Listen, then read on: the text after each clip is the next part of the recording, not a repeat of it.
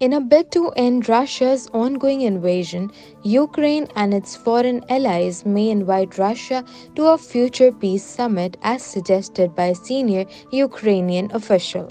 This initiative, led by Ukrainian President Volodymyr Zelensky, aims to present a peace vision to Russia with a potential follow up meeting to discuss terms. However, Kyiv insists on the complete withdrawal of Russian troops before engaging in direct talks.